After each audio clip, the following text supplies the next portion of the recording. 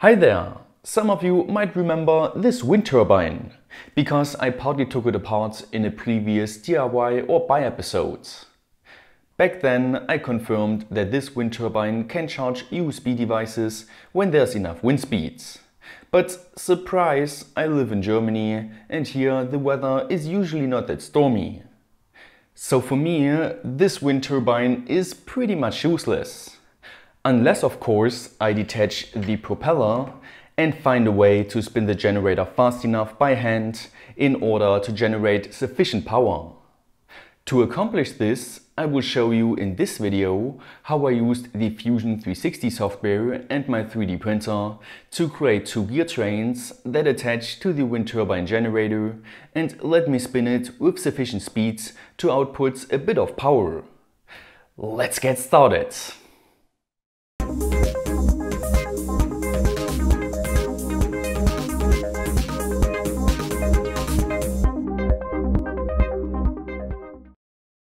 This video is sponsored by JLC PCB, which is a PCB company that was created for fast and cheap PCB prototyping. They are also very thankful for customer feedback, because it helps them to improve their service. So why not upload your Gerber files today and try out their $2 PCB service. First off, we have to find out how many RPM the generator requires in order to output a decent amount of power. To do that, I hooked up my USB tester as well as a power bank to its USB output, attached a piece of electrical tape onto its rotor and used my electric drill with its highest speed setting in order to spin the generator. And as you can see, it does output a usable amount of power. And by filming the rotor with the slow motion function of my camera and later analyzing how much time the electrical tape required to finish one rotation, I calculated an RPM of around 660, which equals around 11 rotations per second. At this point, I tried figuring out how many rotations I could comfortably make with a hand crank per second, and came to the conclusion that 3 would be the maximum. That means while we do 3 rotations with the hand crank, we want the generator to turn around 12 times, which would equal an amplification factor of 4, and that is where we need a gear train.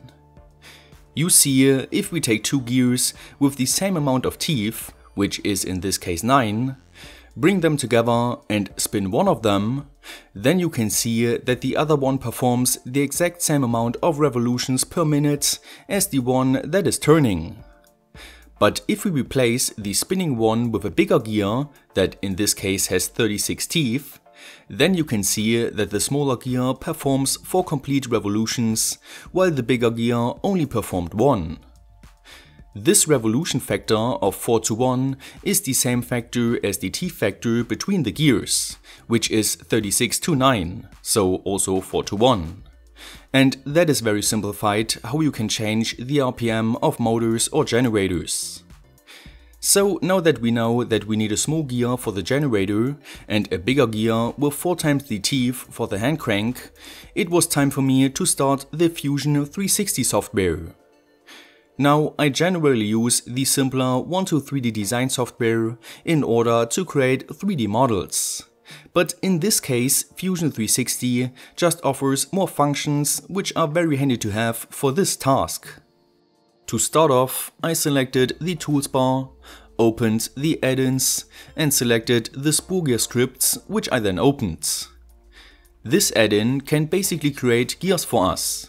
And after I filled in the less important settings with some standard values, we can now focus on the module, number of teeth, gear thickness and hole diameter variables.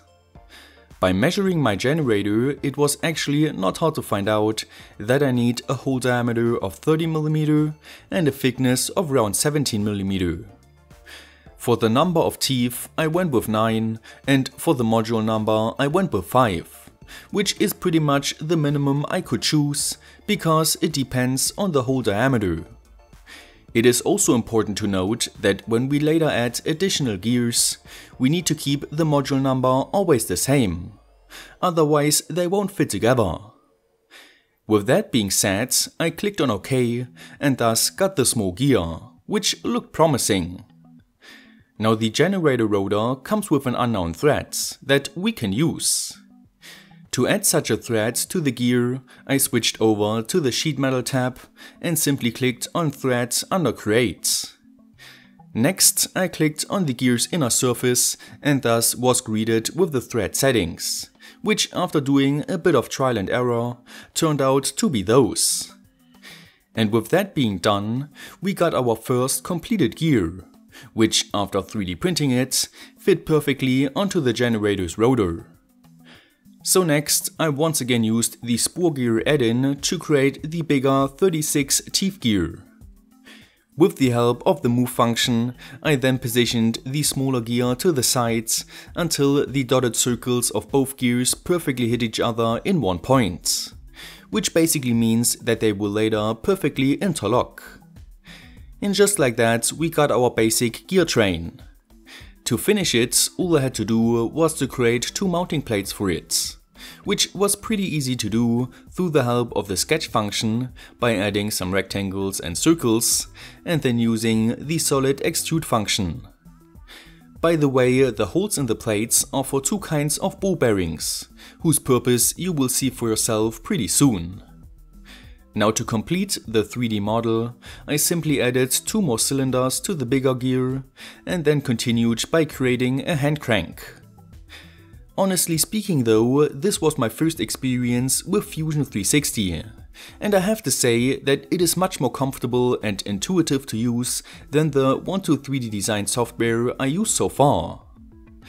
But anyway, as you can see, my gear system was complete. And thus it was time to 3D print all the parts with some leftover PLA filament I had laying around. And after removing all support material, I was basically left with these parts.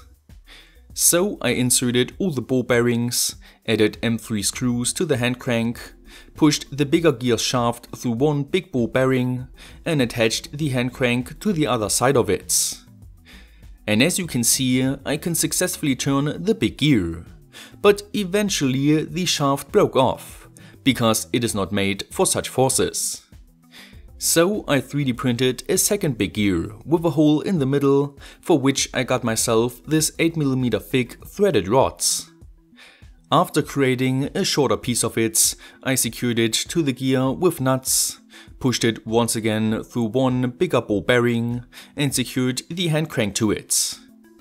This time though, it felt a lot more stable, and thus I pushed its shaft through the second ball bearing and secured both mounting plates to one another with M4 screws and nuts.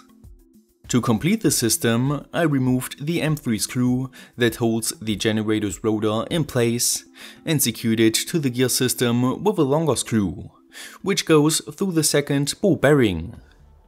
And as you can see, by turning the hand crank, the generator does turn 4 times faster than how we crank, which means this mission was a success.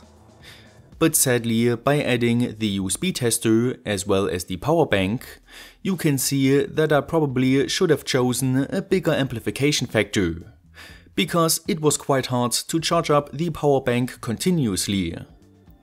It would still be suitable for emergency situations though, and if you got an electric drill on your hands, then you can truly charge up your power bank easily.